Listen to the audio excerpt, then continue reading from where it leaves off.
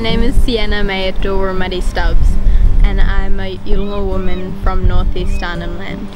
I've grown up here in Yirrkala, which is a beautiful community along the coastline of North-East Arnhem Land. My weekends have always consisted of following my mothers along the coastlines and through the mangroves to collect for our families. And this has been happening for thousands of years, and it's an important source of life for Yolngu people. And you know, Yolngu people are always teaching through touching and through experiencing. You know, Yolngu babies, they grow up and they watch and they feel and they touch, and this is how I've learned from my mothers. When I was 12, I started writing a book, and I was so lucky enough to get it published.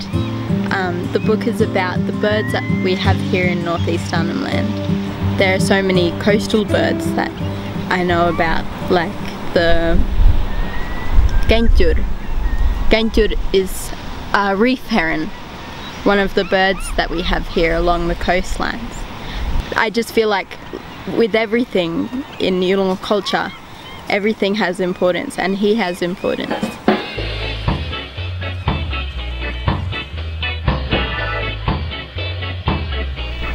So even at my young age, at 18 years old, I've seen a lot of changes in our environment and in this home that we have here. You notice when things start to change. I've noticed about the amount of salt that we have in the mangroves. Salinity is going up, it's increasing. And you know, the coastlines and the casuarina trees that we have here, the erosion, the amount of erosion that is happening, like, is crazy.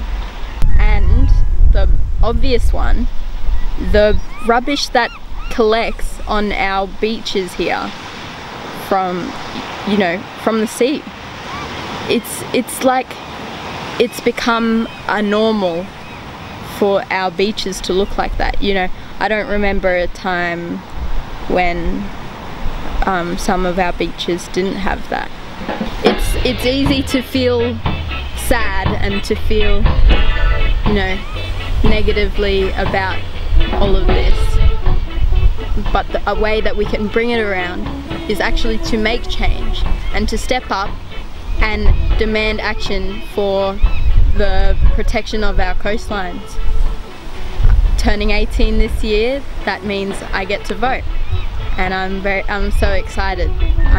I finally have a chance to have a say and to bring my voice up, and that's something that I can do now. I can vote for someone that will put our coastlines first and who will think about the importance of these beautiful habitats that we have. My generation are gonna have to live with the effects of the inaction that has happened all of these years.